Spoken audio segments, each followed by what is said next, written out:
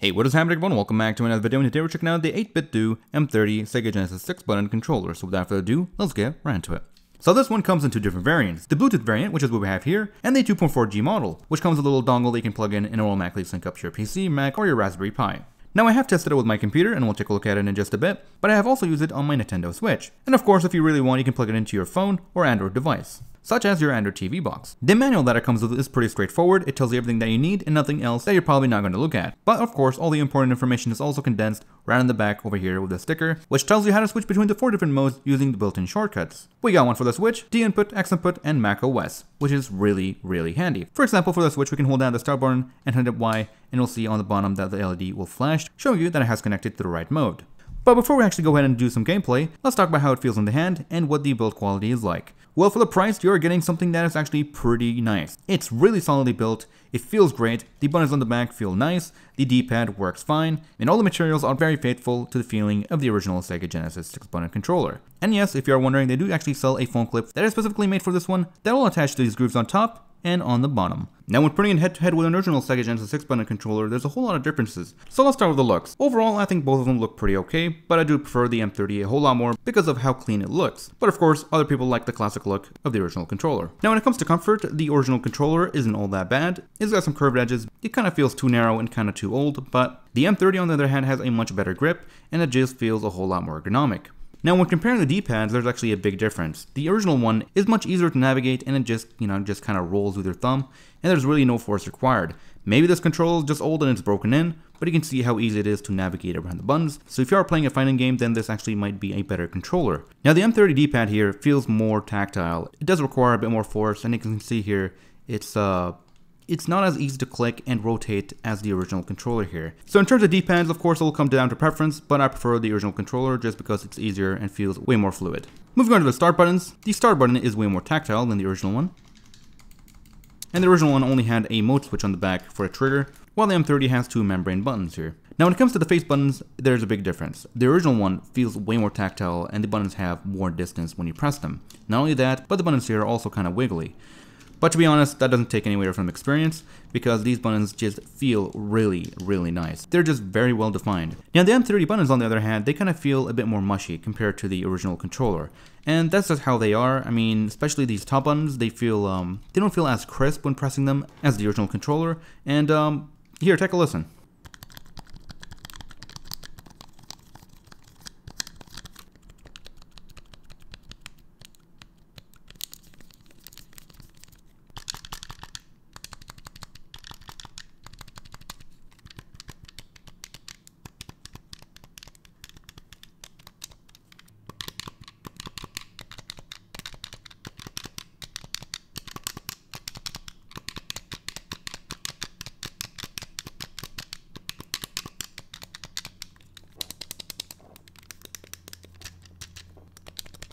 So hopefully this gives you a pretty good idea of what the M30 is like compared to the original controller. To be honest, if you've never used one of these things, then you're probably not going to have an issue with it. And really, they have done a pretty good job trying to stay as faithful as possible to the original controller, and I applaud them for that. Mainly because it's just really convenient. So anyways, let's play some games. Now as you can see, everything is working just fine here, and everything feels really nice to play on. And I actually prefer to play like this instead of actually using the actual controllers on the Switch itself. Alright, so since I'm so terrible at this game, I'm just going to show you what the mapping is like and what kind of response time you can expect from this controller. So, let's take a look.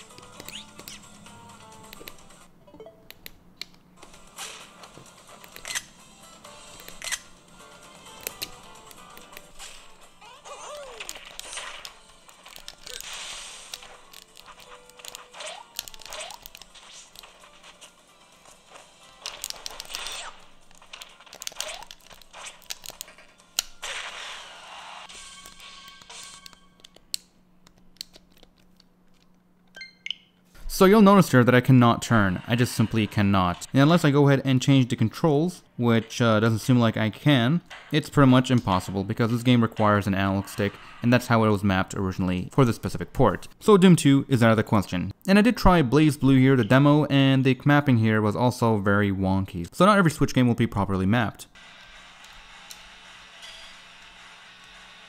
As you can see, Asphalt here doesn't work, even though it should. So that's kind of unfortunate that you cannot really remap any of the controllers. It doesn't even detect the controller, just like with Rocket League. It does not even acknowledge it exists. On the other hand, Doom does detect it after a couple tries, but it still doesn't work properly.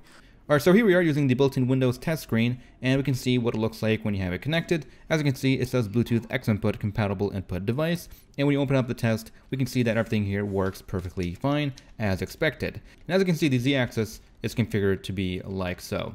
Now here's one cool thing that I didn't know about it until now, and that was the fact that you can actually go ahead and plug it in using a micro USB cable to your computer, and what do you know? It shows up as a regular Xbox 360 controller and things just work, which is really cool.